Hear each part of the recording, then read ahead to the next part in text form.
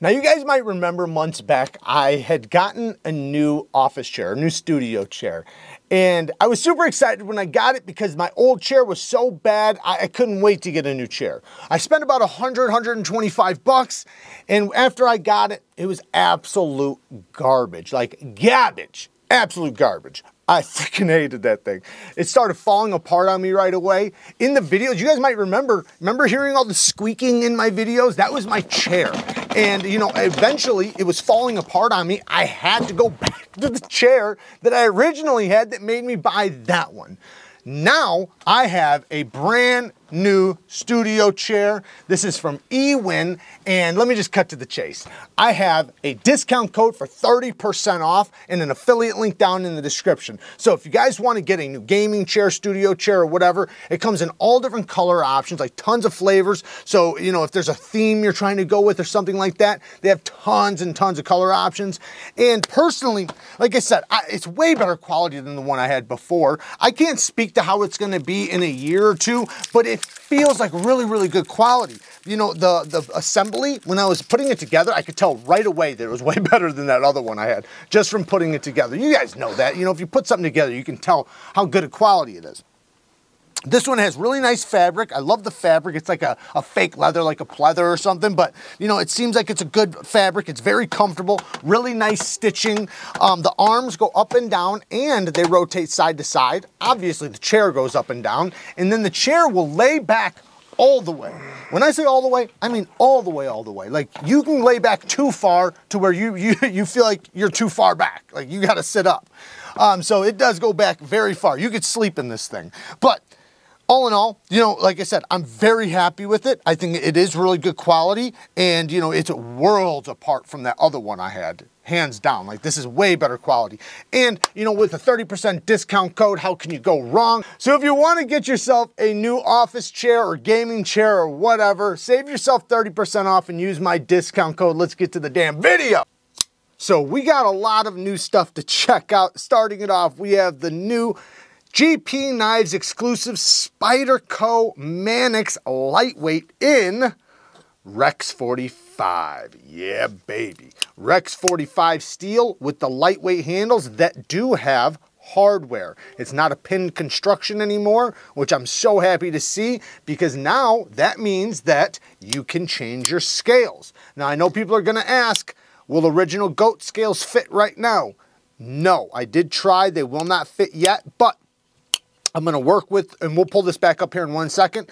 I'm going to work with original goat so that they can get them made. So hopefully they will have them in the very near future, which is really awesome, because now that they're going to be doing, you know, the hardware on the lightweights instead of the pin construction, a lot of people are going to want to switch their scales. Now the lightweight scales are already awesome though. This is so lightweight.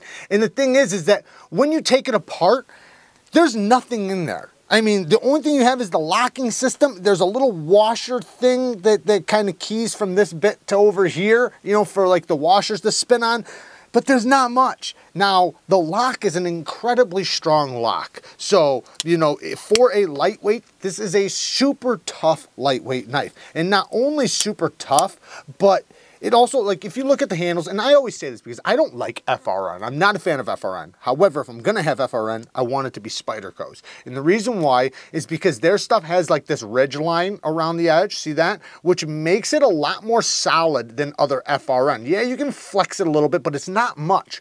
And then the texture is like little dirt bike ramps, as you can see. And they offer a lot of texturing in wet conditions or whatever, you know. So because of the traction, you know, even though it's so lightweight, you can tell this is a super capable knife. And in my opinion, the SPYEDERCO MANIX is one of the, if not, personally for me, it's the most recommended knife I can think of from myself. And it's the knife that if I had to choose one knife, you know, and I can only have one knife, I'd probably pick the MANIX. One, it's just such a useful knife design. I like the action. I also love the locking system. This is probably my favorite locking system of all locking systems. And the reason why is because of just how, listen how it clicks in.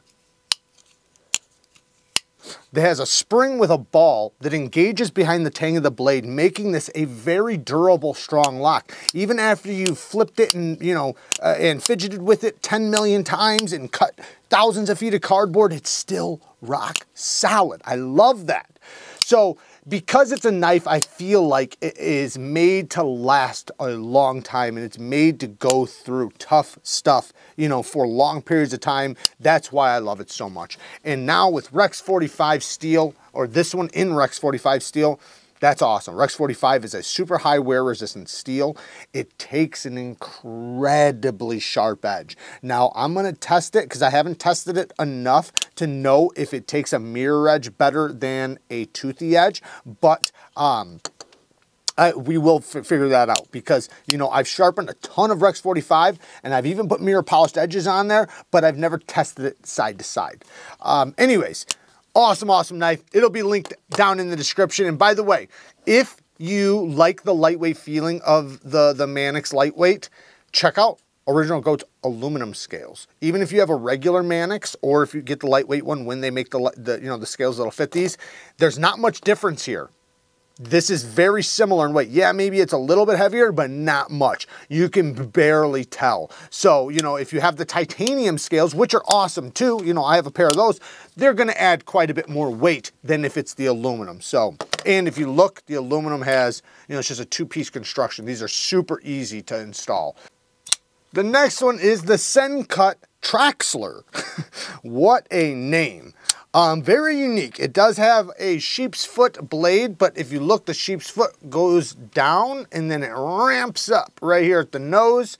Very slicey. It is a flat ground blade. This one has green micarta scales, but it does come in different options, so there is different flavors. Reversible deep carry clip, TA hardware all the way around. Good access to the liner. Very happy with that, and it is almost fall shut. Very, very smooth. It takes very little effort. If you give it any assistance, it's just gonna shut. The detent, very well tuned, nice jimping, great action. Yeah, really good action. Also, I like that I can easily reverse flick it. Can I thumb flick it? Yep, I can also thumb flick it. It's so easy I can even do it with my ring finger. Very comfortable in the hand. Because the edge is a straight edge, when you're slicing with this, this is a knife that's going to stay in the cut all the way out to the tip. So knives with bellies, they'll tend to get to a certain point and then slip out because of the belly. This has a straight edge, so it's gonna stay into the cut all the way out until you get to the tip.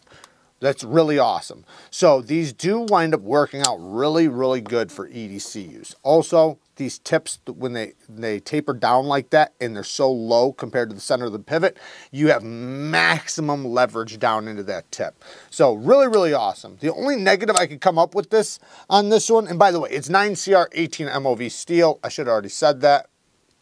If I was gonna come up with any negatives on this thing, because it is pretty cool, you know, whether it's your style or not, that's subjective, but the only negative I have is the sharpening tool and plunge grind. I wish it was better. I wish we had more sharpening here. Now, you have a couple, so it's not like an absolute nightmare, but I would prefer more sharpening. I always like, you know, I like at least 5 to 6 good edges before I hit the plunge grind, and this one's, you know, closer than that. But all in all, man, I like that I can slow roll it very easily. This coated blade kind of sticks to you, you know, if you want to do the reverse flick. So it's kind of like it has multiple deployments. But yeah, pretty cool. So, and these are super affordable. I mean, all SENCUT knives are. Now, this next thing is actually pretty cool. You might have heard of Monthly Knife Club, but have you heard of the Monthly Zippo Club, where you can get random Zippos? And I don't know if you guys know this, but you know, Zippos come in all different kinds. I personally used to collect Zippos back in the day. I used to have a ton of different designs. I think they're pretty awesome. So if you are into Zippos or lighters period, you can get a monthly subscription to real authentic Zippos, 100% USA made. They got a lifetime warranty, you know, all that good stuff. And these two right here, just to take a quick look at them, this one has somewhat of like a tacky finish, or like maybe like a matte finish with a flaming skull, which is pretty cool. I just filled it up, so very, very cool. And this one has somewhat like a slick finish with the tie, I would call it tie-dyed, but yeah, it's a slippery finish. There you go. But yeah, pretty damn cool. I think these are pretty awesome. You guys remember doing that when you were kids? Anyways, yeah, I used to dig these things, man. I used to have so many different kinds. They have so many different sayings on them, so many different patterns, so many different finishes. They make phenomenal gifts, you know, especially if, you know somebody who smokes cigars or cigarettes, or maybe even just, you know, lights a lot of fireworks. Maybe they light a lot of bonfires. Maybe they just like to have a cool Zippo. Because, you know, back in the day, and you don't see this as much anymore, and maybe it'll come back, but back in the day, everybody had a Zippo. You know, like, it was a cool thing. And I remember, like, guys, like, back in the day, you know, they'd take it out and they'd smack it against their hip, light it, you know, light their cigarette or their cigar, click it back, and I used to be so fascinated with it, you know, and that's what kind of got me into them. And, you know, then I started realizing, because, like, there was these places, like, at the mall and stuff, that would have, you know, like, a huge section of them, all different kinds, all different styles and patterns, and, like, some of them would have, like, emblems on them, and, you know, Harley Davidson ones, skull ones, all different kinds. And, yeah, to me, you know, kind of like knives, you know, I'm into that type of stuff, so, I always dug it. But anyways, if you guys want, I will link this down in the description for you guys to subscribe if you guys want to get a monthly subscription to Zippo lighters. And like I said, man, they make great gifts and everything. So, and they're just a cool thing to have in a collection. So, let's get to the next thing. We have the CJRB Mini Pyrite. Now, I actually have two of the exact same one here. We also have a MICA, which might as well throw it up here because they're very tiny. However, my favorite is definitely the little mini Pyrite. These things are so awesome. Man, are they fidget friendly. To me, that's a fantastic little reverse flicking knife. This is one of the best pinch grip knives I can even think of. As soon as you get it in hand, you'll know. You'll agree with me. Because the way the handle, the size of the handle, it just snuggles right up into your hand. You know, you can use it like this. You can go forward. You can manipulate it any way. It's like just a little razor blade. Very thin geometry. ARRPM9 steel. Both of them came with a really, really good edge. They're both riding on ceramic caged bearings. Now, these ones do have a little hint of red in certain areas. Now, I didn't even pick that up at first. It took me, you know, I had it for a couple days before I ever even realized that, because it's hard to see. However, I do like the green pivot collar. But yeah, I definitely like this even more than this one. You know, it's just a little bit more my style, even though this one technically is a little bit smaller. But yeah, just something about this little guy, man. This is a fantastic little knife. And like, if you're a guy who likes small knives, you'll definitely love this. But, you know, if your girlfriend or, you know, wife or daughter or whatever is into knives, this would be a great option. But like I said, this is a great option for anybody. This is... You know, little knives like this that are this capable, these are so useful day to day, you know, because you have so much control over everything. You know, the blade, you're not super far from your cut. Whatever you're cutting, you have maximum leverage, maximum precision, and control. Now, the little drop point, the little MICA, has the Ultim scales. Now, this comes in a blacked out version with the Ultim scales. It does have ARRPM9 steel and thumb stud action. It is really cool. You know, there's nothing wrong with this. I do have another version of this one. So they do have different flavors of both of these, just so you know. Like, so, you know, there's different ones. I will have everything linked down in the description for you to check out. Also, guys, CJRB has a new model, the FRAC. Now, the FRAC has a plain steel version and a frag steel version for like 69 bucks. One's $59, the other one's $69. So they have two affordable versions and an S90V titanium frag version. Personally, I think this knife looks dope. I love the look of it. I love the way the handle looks. I love the blade shape.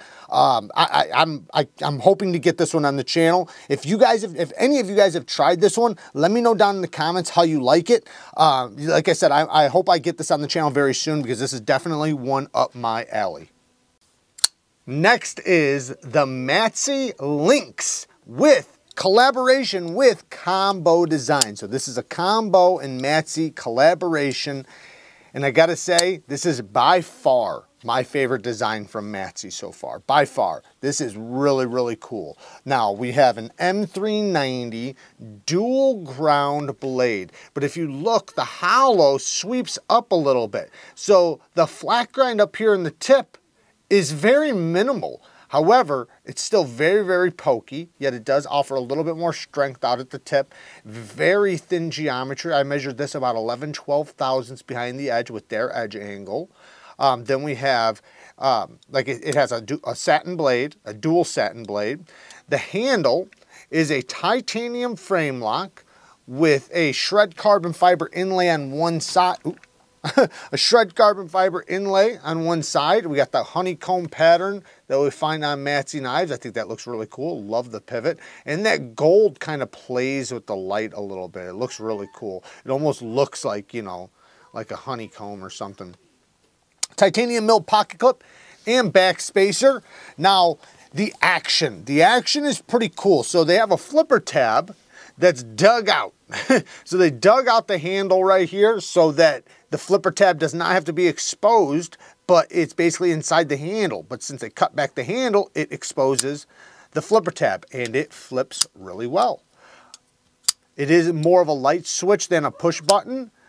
Because if you push button it, it'll come around and hit you, so you want to light switch it. But the jimping is really good, nice traction.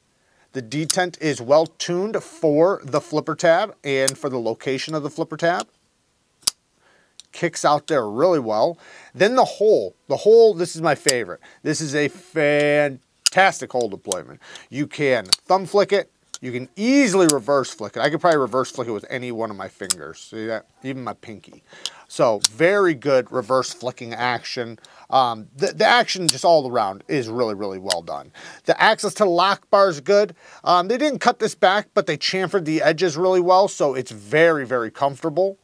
Nice and smooth. You can tell it's riding on ceramic caged bearings. Now, the ergonomics, also, again, really, really good. Nice thickness, nice depth, nice everything, nice width. It's just nice and comfortable in hand. I do feel this little peak right there a little bit, but it doesn't bother me. It's not a hot spot. I just notice it. And then you can always choke up, you know, nice and tight to the edge if you really needed to. Pinch grips are going to be pretty good. You know, the blade is nice and thin. You know, I'm not sure exactly what thickness it is. I guess we could check really quick. Just under 120 thousandths. So nice thin blade stock. So yeah, I'm digging this thing. Negatives. Let's talk about some quick negatives. One thing, sharpening tool and plunge grind. That's one thing that they could improve. Move back the end of the plunge grind. So you see the plunge grind starts here and it ends at the edge.